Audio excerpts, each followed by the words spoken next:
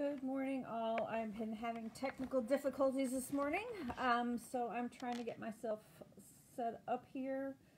My Zoom to worship wasn't working, and then my computer wouldn't let me do the live, so I had to go to my other tablet. So sorry about that. I know it's not quite raining yet. It was just starting to drizzle a little bit, but I wanted to be safer than sorry. So we will try to do this as best we can. I can bring anybody. It says I can bring people on camera. If folks would like to join me on camera, I can do that. But if you want to pull up the bulletin, and I will just we'll do the best we can this morning. So I thought I had everything well, but it's not. Anyway, let's take a moment and breathe a little bit and get ourselves in the frame of mind for worship this morning. We do celebrate the season of Epiphany. We had the coming of the wise men to Jesus, following the star. I'll talk a little bit more about that in a little while. And so, so we do ask for prayers for all those who are listed in your bulletin. If you have additional prayers that you would like to have offered up this morning, please do include them in your feed. I would ask for ongoing prayers for my mother-in-law, Bonnie Boyd. She's been in hospice care, and it looks like it may be getting close. So if you could keep all of Michael's family in your prayers, I'd appreciate it. So let us begin now with our call to worship. Hopefully you can pull that up and join me. I will just read all parts, I guess, this morning. Right. So arise, your light has come. We seek the light of love. Follow the star, for it guides our ways. See the star as it rises forth and shines with grace. The light that we seek, that we need, is the star of Jesus. As we gather, we do pause together to offer our confession and our need for Christ's grace. And so we pause for a moment of silence and self-examination.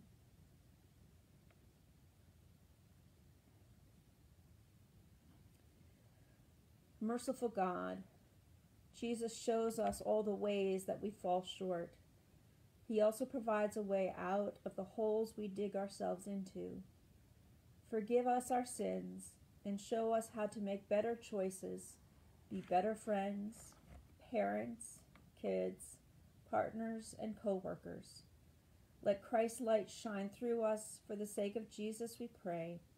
Amen. Jesus does indeed forgive. Jesus cleanses us of our sins and recreates us in God's image. Receive the entire forgiveness of all your sins. Go and walk free of guilt, shame, and sin. You are made new. In Jesus' name we pray. Amen. I would invite you to find the hymns elsewhere so that you can listen to them or sing along with them at another place. But we will skip all the musical sections this morning. And so the grace of our Lord Jesus Christ, the love of God, and the communion of the Holy Spirit be with you all.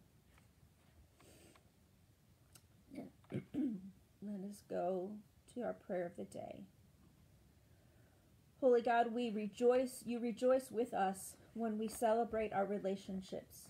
When Jesus turned water into wine, he honored the hosts. Teach us to honor our relationship as Jesus did. Amen. So I'm going to just sing that, since this is an easy one for the children's message, for the children's stuff. It's to the tune of Twinkle, Twinkle, Little Star. I'll just sing it, just so we sing a little bit this morning. So Jesus, Jesus, little one, Lord of morning star and sun, Lord of what is near and far, Lord of tiny distant star. Jesus, Jesus, little one, Lord of morning star and sun. Jesus, Jesus in the night, Lord of darkness, Lord of light, Lord of Jupiter and moon, Lord of summertime and noon. Jesus, Jesus in the night, Lord of darkness, Lord of light. And our first reading is from the Psalms, Psalm 104. You cause the grass to grow for the cattle and plants for people to use, to bring forth food from the earth and wine to gladden the human heart, oil to make the face shine, and bread to strengthen the human heart. The trees of the Lord are watered abundantly, the cedars of Lebanon that he planted. Word of God, word of life, thanks be to God. And the Holy Gospel for this second week, for this baptism of our Lord Sunday, is from John's Gospel, the 2nd chapter. Glory to you, O Lord. On the third day there was a wedding in Cana of Galilee, and the mother of Jesus was there. Jesus and his disciples had also been invited to the wedding. When the wine gave out, the mother of Jesus said to him, "They have no wine." And Jesus said to her, "Woman, what concern is that to you and to me? My hour has not yet come." His mother said to the servants, "Do whatever he tells you." Now standing there were 6 stone water jars for the Jewish rites of purification, each holding 20 or 30 gallons. And Jesus said to them, "Fill the jars with water." And they filled them to the brim. And he said to them, "Now draw some out and take it to the chief steward." So they took it. And when the steward tasted the water that had become wine and did not know where it came from, though the servants who drew it knew, the steward called the bridegroom and said to him, "Everyone serves the good wine first, and then the inferior wine, after the guests have become drunk.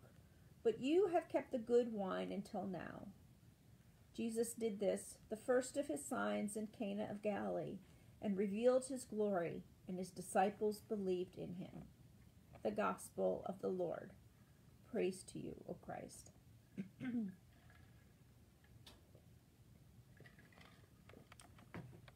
Grace and peace to you from God our Father, our Lord and Savior, Jesus the Christ, and the Holy Spirit. Amen. Well, this is certainly not how I planned to do things this morning. Even with deciding to go virtual, things have kind of gone awry. Things do not always go as we've planned, even at weddings.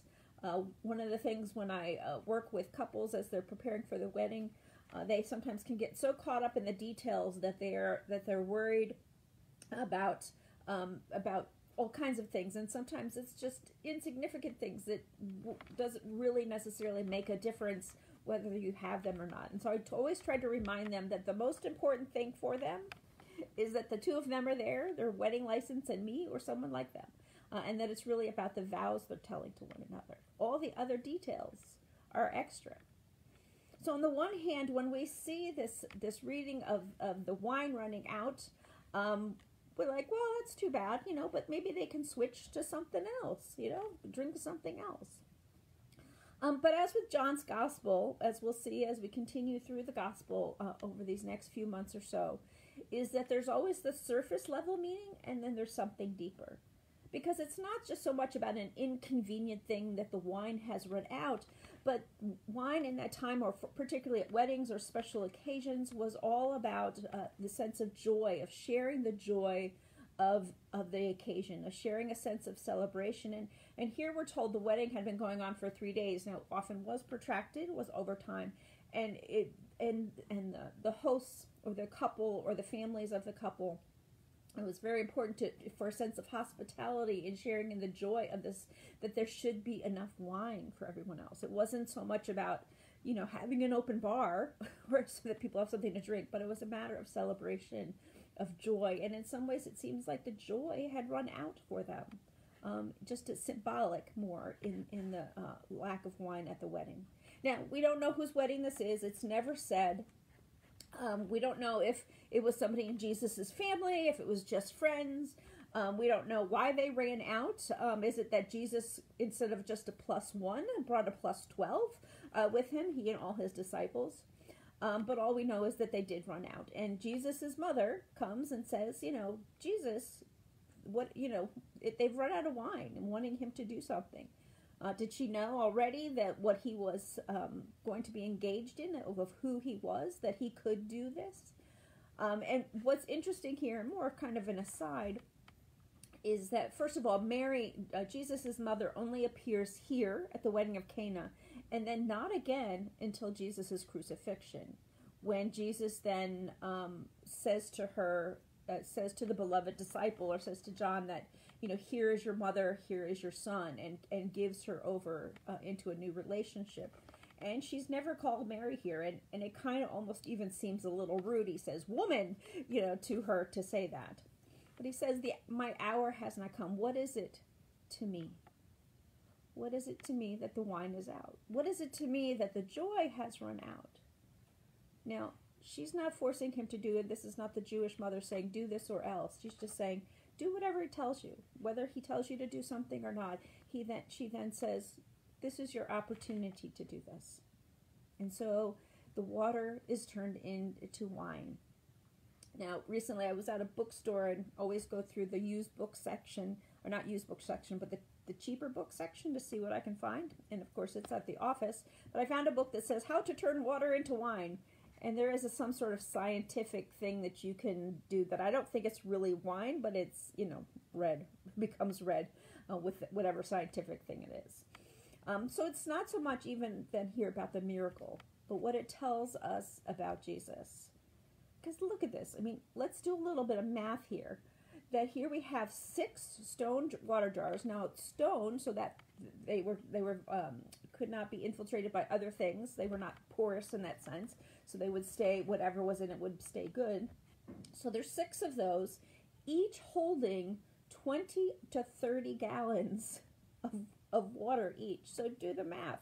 So on average, it's at least 120 to 150, maybe 180 gallons of wine. That's a lot. That's probably much more than they could ever need for this occasion. And yet, here it is. Here it is in an abundance.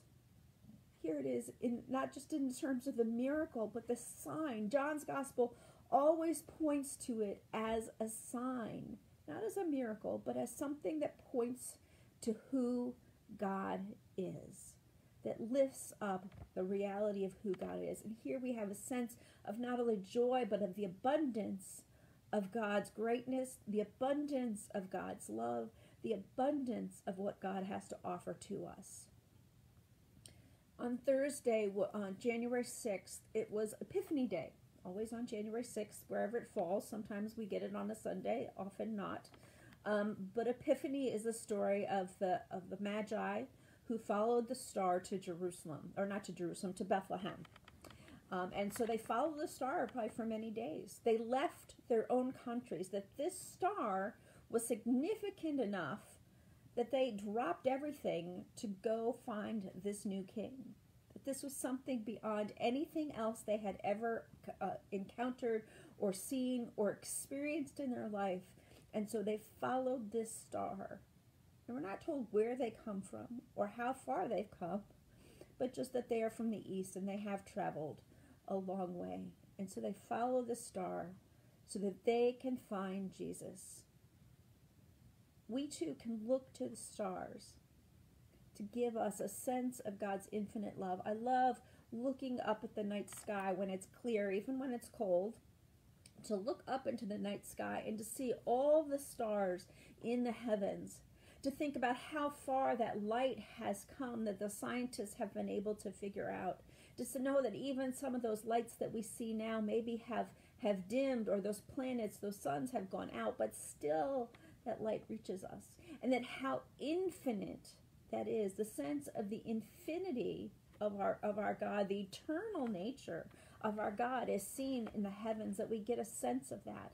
And just as God said to Abraham, your descendants will be greater than the stars of the sky, we too can look to the stars and see that God's love is greater even than the stars in the sky, that God's love is so abundant, it is beyond our comprehension, more than even 180 gallons of wine, more than we could ever imagine.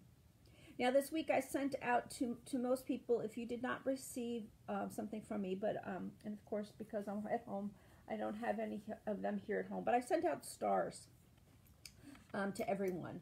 So you should have received an Epiphany card from me that has a star in it with a word on it. And these are our star words for the season of Epiphany. And so what I'm inviting you to do is to see the ways in which that word speaks to you in your own lives of faith, that it might be God's word given for you, that it might be God's grace given for you, that at first it may be like, Pastor, I have no clue either, what this has to do with my life. So take the opportunity and look up synonyms to that word, or look up Bible passages or quotes and see how that word maybe is used in other vicinities. And if you have problems with that, just let me know and I can help you with that as well. But so that you can I just lost my train of thought. So that you can use that word as a way to pray particularly through this Epiphany season, which will take us through January and February before we get to Lent, to let this word speak to you in the midst of your lives of faith. Now, if you need more words, because I only sent one per household, if you need more words, I have a lot of them that I have at church, and I can give one to you, or if you would like a different word, if it's not there.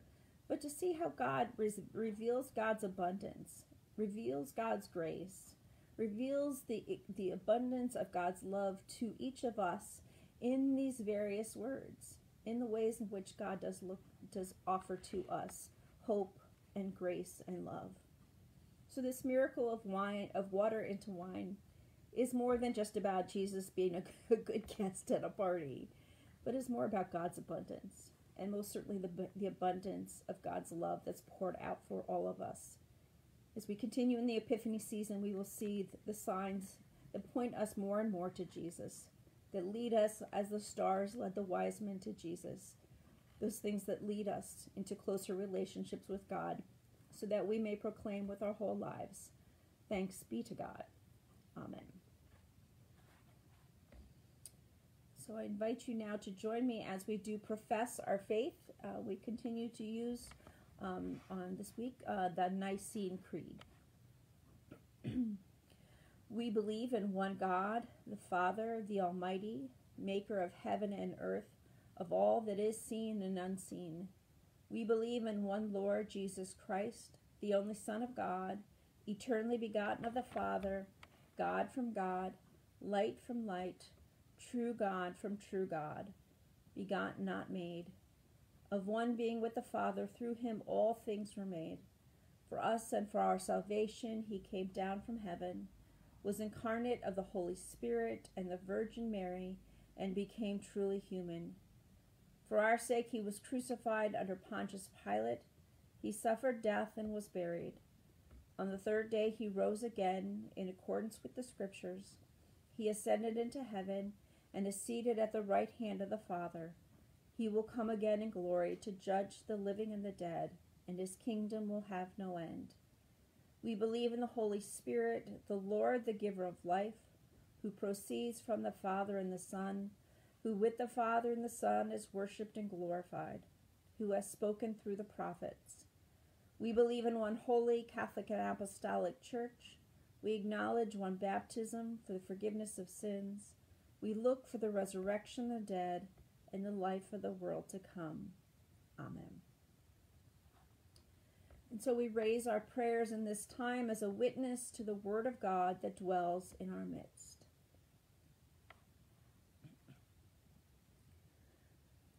Lord, you are capable of turning the ordinary into something miraculous. Bolster our faith and give us confidence to do whatever it is that you require, that your glory might be shown through the humblest of acts. Wondrous God, hear our prayer.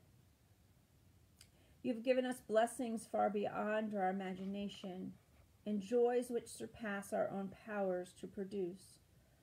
Gladden our hearts with the fruits of your creation, given to be enjoyed, cherished, and shared. Wondrous God, hear our prayer. Sometimes we need encouragement to carry out those things of which you have made us capable. Use us and others to call forth the best and highest purpose in each other, even when we don't feel so inclined. Wondrous God, hear our prayer. You have fed us with the best and blessed us with life abundant. Bring healing where there is suffering, infirmity, or lack of any kind. We lift up especially, as well as Loretta, Barbara, George, John, Kyle, Maisa, Cindy, as well as those who have no one to name them and those who do not know Christ's name. Wondrous God, your saints keep constant company around your throne with joy surpassing any earthly celebration. Encourage our faith through their example and save us a place at your heavenly table. Wondrous God, hear our prayer. Here, other petitions may be offered up online or silently in your hearts.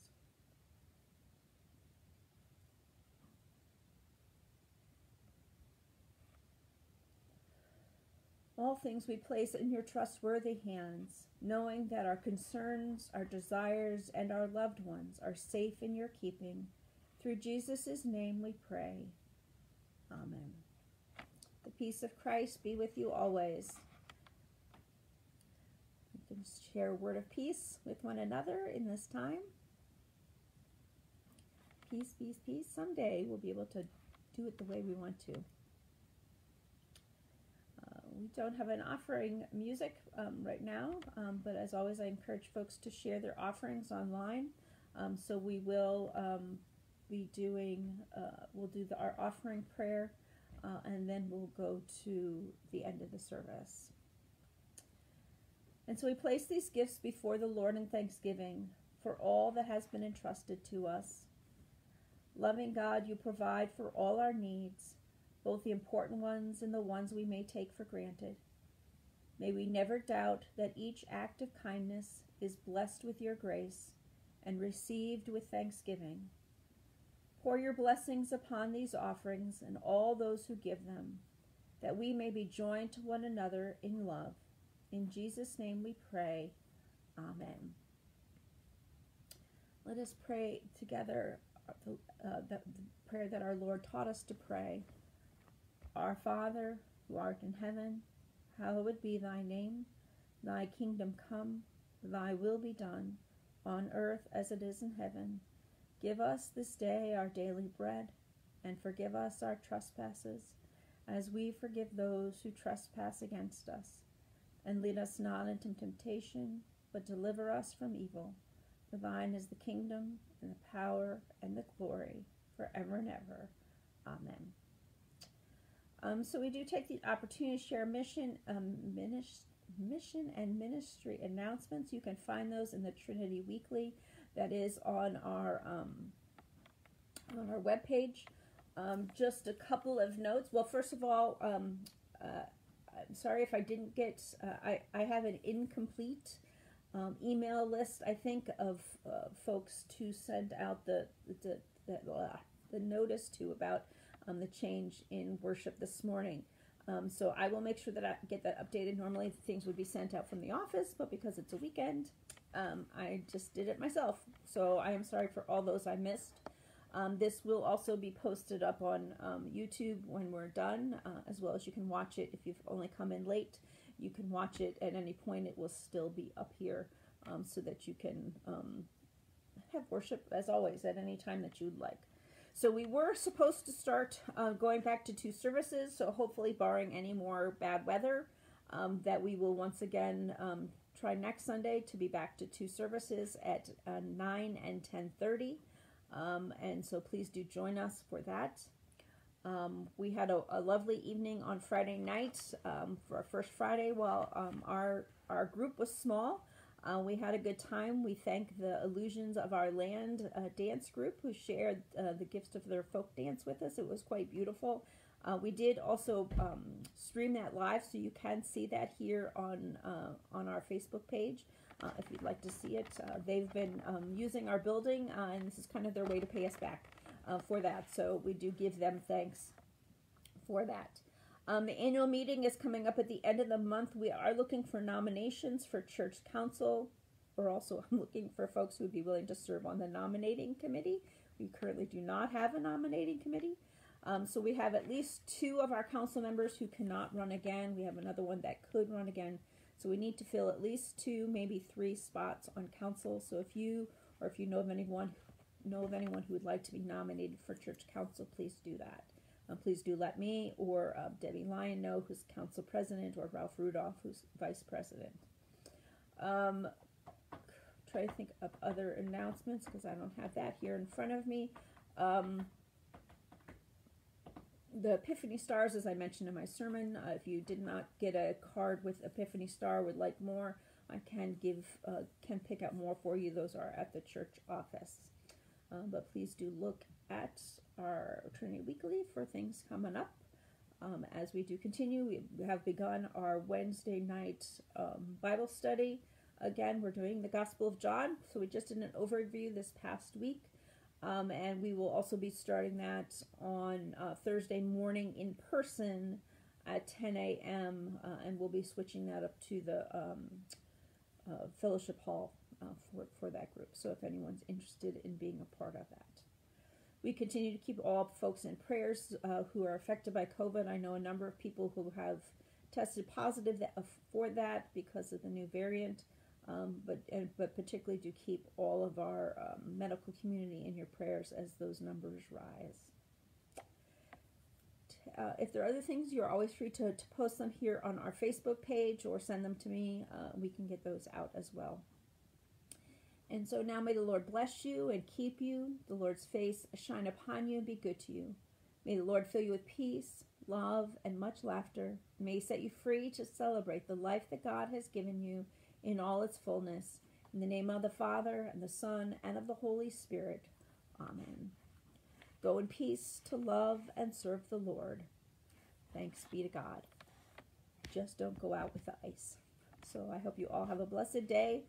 Stay warm, stay safe, stay inside if you can. Like I said, it doesn't look bad now, but it looks like we were going to be hovering on that line all day. So do keep safe. So we will see you soon. Take care. Bye-bye.